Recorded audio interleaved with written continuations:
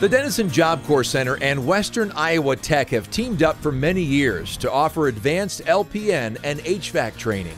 Denison Job Corps has about 40 students in college each semester.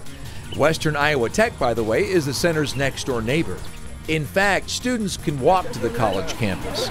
Now the two have teamed up to offer a special program for students who want to earn a certified nursing degree while they finish their high school diploma or while they learn English. The idea of integrated education is that students need to have an integrated pathway for the basic skills that they need, whether it is basic math, basic literacy, reading, writing, English language, whatever it is.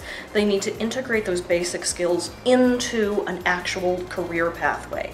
And so that's what we've tried to do with this, is take the CNA, which is a foundational step for students who want to go into healthcare. They need that CNA first. They also need the language. They also need the basic skills, the basic literacy.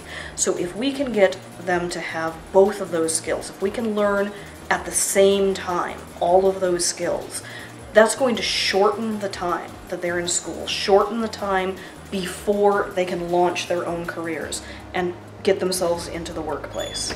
Education specialist Suzanne Anna Lee says Denison Job Corps students stand out on the college campus because of their work ethic and great attitudes. The class was such a hard-working class, truly.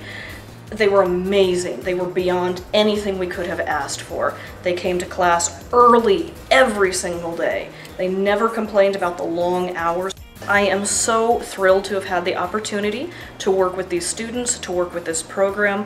I am so glad that Iowa Works, Job Corps, and Western Iowa Tech partnered together